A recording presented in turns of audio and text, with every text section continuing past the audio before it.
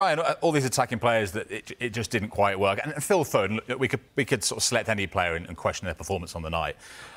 Just doesn't look the same player for England as he does for Manchester City. And the stats show, I think it's over a year. It's 15 games since he last assisted or scored in an England shirt. We know how great he is for Manchester City. He's the Premier League's player of the season, for crying out loud. Why do we not see that for England? I think it'll come back with Phil Foden. I think he'll get there. I think the new boy on the block is Palmer, as everyone knows, for England especially. I think, you know, Phil Foden will get that mojo back, if you like. He's a world-class footballer, as you've just said. I think on Lee Carsley, I think he's been brave in what he's done. I think he's been fantastic bringing all the 21s up, because that's who he's worked with.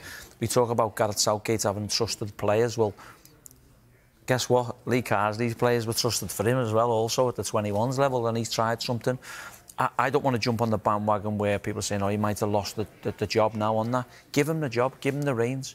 Teach him in the media stuff. Not everyone's good in the media. I've let myself down plenty of times. I'm sure Gary has. All of us have in the media. So give him that job. Give him an opportunity to shine. He's come through the programme, 21s, and like Gareth did, and give him a good opportunity to take the football, well, to take the nation to potentially winning a trophy, which we've failed by, albeit we've had to got to finals. And let him do his own thing. Let him put a stamp on it. Yeah, I'm with Lee and with Daz and all the lads that, you know, it'd be nice to see a recognised striker on there, because they're the ones that get you the goals. But the likes of Palmer and everyone else who've been scoring these goals, and if Kane was fit, he plays, and it may not be talking about this, and England may go and win the game 2-1 instead of losing 2-1. So I'm a big believer in giving Lee Carsley an opportunity to take the nation forward, definitely. Do you know, with Phil Foden as well, I do think, because his whole footballing education has been Pep and Manchester City, that's all he knows. I think it's difficult to take him out of what Manchester City do really, really well, and then simply put him into an England squad where he doesn't really know any of the players. He meets up with these players every couple of months.